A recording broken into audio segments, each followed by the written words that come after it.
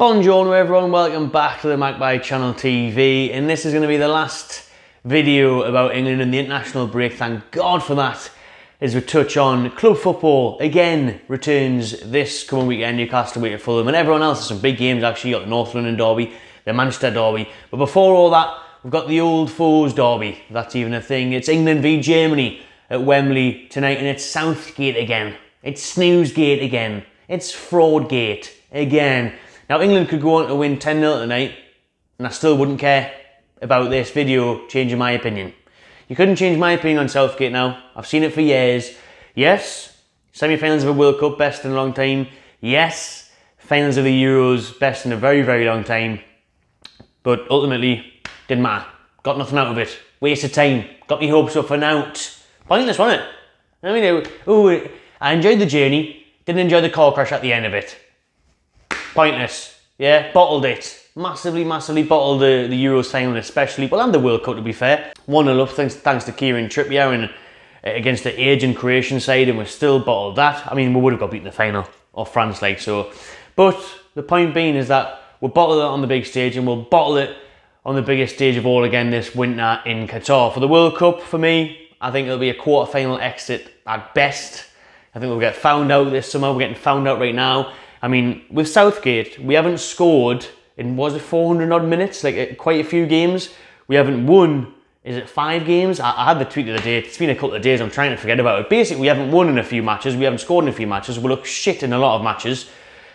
It's done. It's gone. Do you mean Southgate was always going to have credit in the bank for those 2 past tournaments, the finishes that we had? But it's game over now. Like, they're not going to sack him just a couple of months before the World Cup. They're not going to do that. This has got to be the bow. This has got to be a take the waistcoat off. Actually, hang the waistcoat up, but he's not even wearing the waistcoat anymore. Maybe he needs to put the waistcoat back on. That must have been a magic waistcoat. What was that film back in the day where the kid would wear the boots and he would turn into the best footballer in the world? Southgate puts the waistcoat on, magic powers. Get your waistcoat back out, Gareth, because at the minute it's hopeless. It's absolutely hopeless. I cannot believe how bad it is watching England. It's so boring. With this current crop of players, with the attacking players that we have, the array of quality we've got in that squad, we should be doing so much better. But at the minute, we can't even score a goal. We're so boring to watch, we're so pragmatic, we're so negative.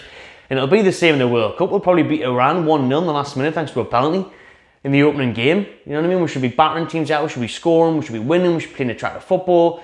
So that's why this video is talking about Southgate. It's time to go. So Southgate, I think, will go after this World Cup. You can see it's probably getting to him a little bit in the press conferences, you know, getting booed off all the time and stuff. He said tonight, just back the players, don't make it about me. I think that's getting him a bit. I think the FA sense that the time has come to change things up, to get a new man in.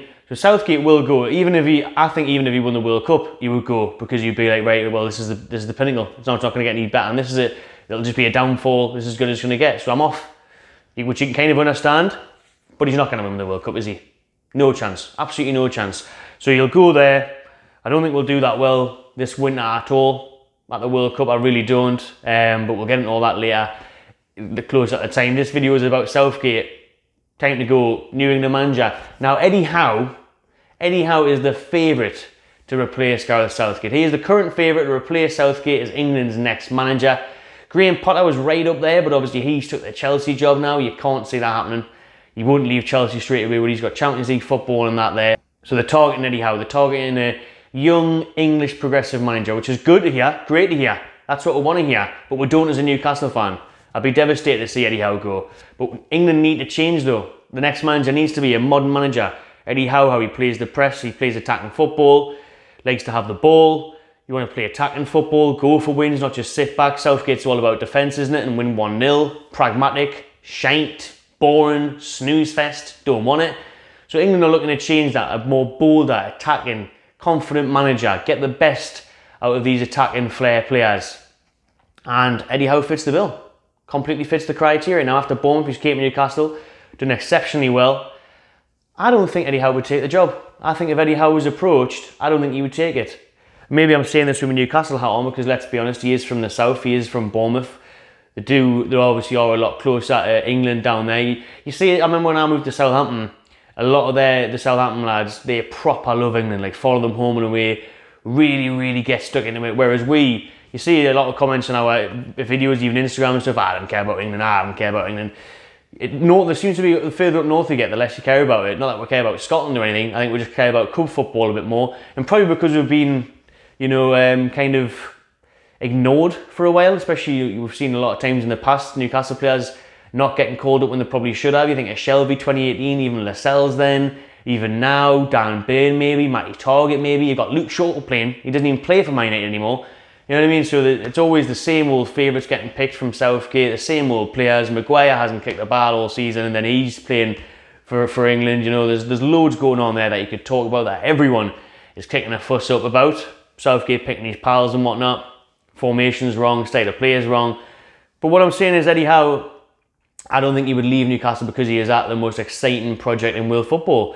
He knows he's loved here, he's adored here, he's really getting into the Geordie spirit of things, the philosophy of the town, the club, the people he meets. You know, he says he's absolutely loving life here, settling in here, and things are looking good. So things are looking on the up. So I don't think he would come to England if they're called. Now that is hard to say because who knows if it did come up, because let's be honest, it is one of the biggest jobs in world football.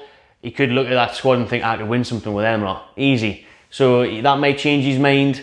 But I just think at the minute, I think he'd be happy here, he'd be settled here, and he wouldn't want to risk it. And I think Eddie Howe would be thinking to himself, look, if I stay at Newcastle for the next couple of years at least, continue building, continue doing a good job, the opportunities are only going to get better. England aren't going to go away, but they're again, they might appoint someone for a few years and be stuck. But I think Eddie Howe down the line, maybe when he's older, would be looking at the England job. Now at his age, he's probably still thinking, I want to be at club level, I want the everyday.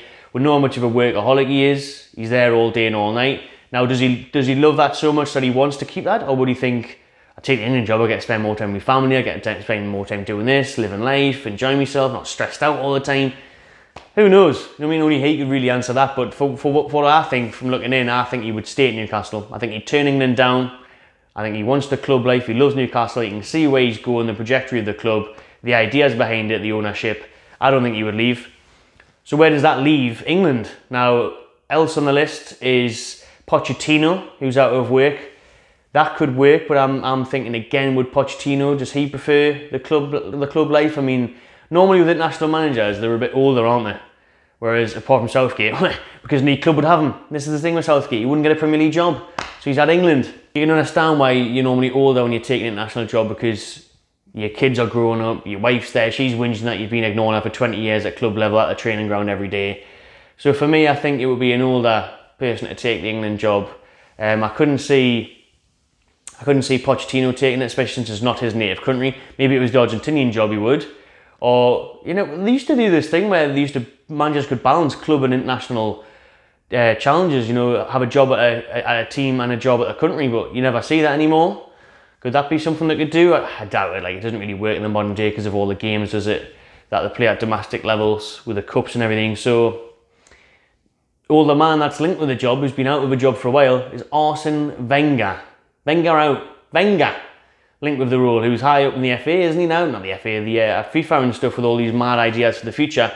So Wenger in England, it might work, you know. I wouldn't be that against that in a way, but been out of it for a few years now, hasn't he? And I don't know, like, I don't think it's that ideal. And you got like Mourinho, who's been linked with it for so long, who I would have loved to have seen years ago, but I don't think that would really work now either.